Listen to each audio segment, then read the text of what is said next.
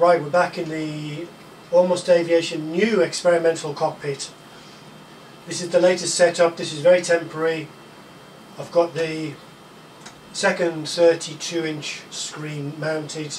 It's not mounted at the crazy angle that we have the small one mounted at, simply because it's just a very crude experiment. I'm trying to see if that closer to 90-degree orientation gives me much better spatial orientation, but also just the way that the cockpit's set up at the moment. I can't actually tilt it downwards.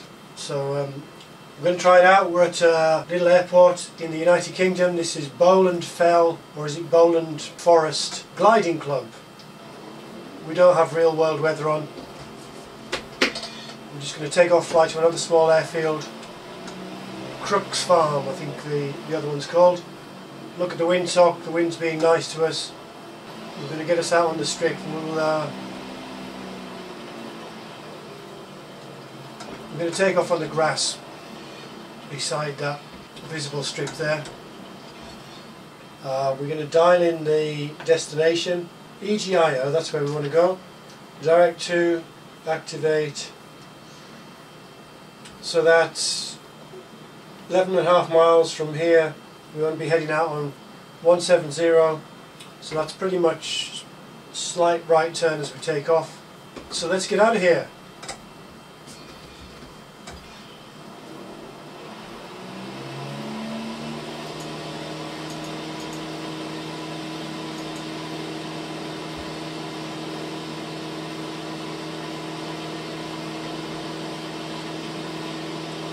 Kind of bumpy. We should have plenty of room to get airborne. Slightly downhill as well. We're up there, just holding the nose down a little bit. Get us a bit of speed.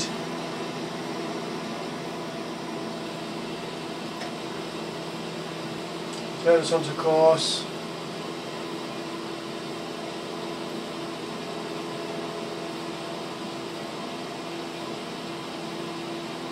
Go up to about 1,500 feet, maybe 2,000 feet ATL. Some nice views out here. We're up in the north-west of England. Lancashire, I believe we are. So what I'm noticing right away is this wraparound view is great, but there's some caveats there.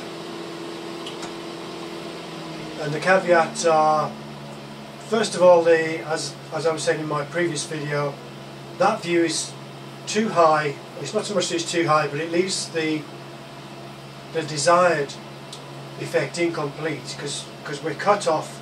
It's actually higher than the height of the door frame even. Ideally we want a downward view as well, which is why we're so intent on having these downward sloping screens ultimately.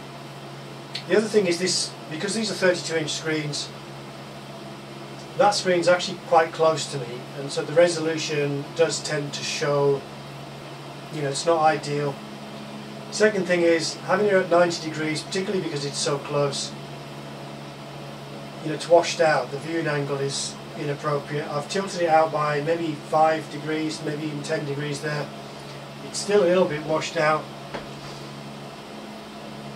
So ideally we'd want bigger screens for this setup. Maybe we can get away without the tilt. Maybe we can just position the screens flat but a little bit lower, maybe about 25% of the screen height lower. It is good to turn on the track IR now and then, just because we can get a bit of a, we can get some of that downward view. But by and large we can keep the track eye off. We've got the up and down cockpit position. As we're coming into this small strip, which is very hard to find, there is, it's in a little village, and there's a church. There's quite a prominent church that we should see. Well, it's prominent relatively. It's still kind of hard to pick up. But if we fly to the right hand side of that church, that puts us pretty much on the threshold of the airstrip. And it's a tiny strip, probably quite marginal for this aircraft. This is the Cessna 172. But we'll give it a go, because why not? It's a sim after all. So in this situation the track IR is really helpful, because you can get out there, you've got this 6 degrees of freedom, you can look around the door pillars and everything. You can get your head well and truly out of the cockpit and try and figure out where you are. Okay, I've had my orientation now. The church is just off the left wing now. Check it out there.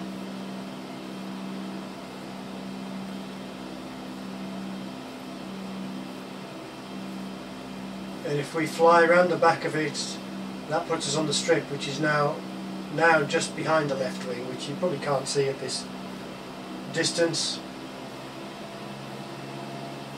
So let's see if we can do it with the track IR off. There's the church on the left wing. You might not see, my head might be in the way. So speed's good, we're at about 80 knots.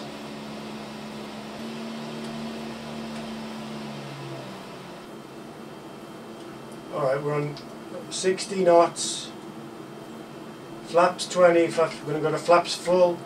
This is a very short strip, and there's trees at the threshold this end which don't help. Right, I'm going to pause the track IR now, so we're doing this without distraction. I'm going to have to hook it round through this gap in the trees, going pretty slow.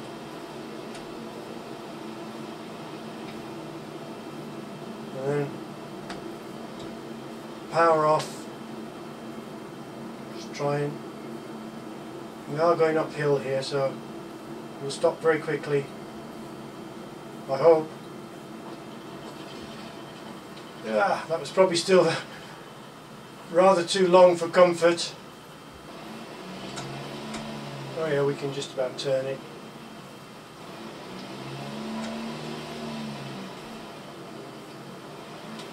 So not too much modelling on the ground at this strip. I think this is pretty much like a default strip with a bunch of cones and things placed here.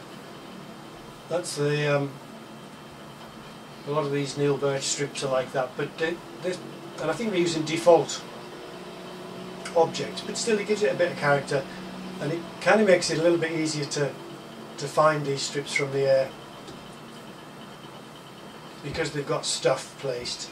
Again, very much like the Aussie X Australian strips.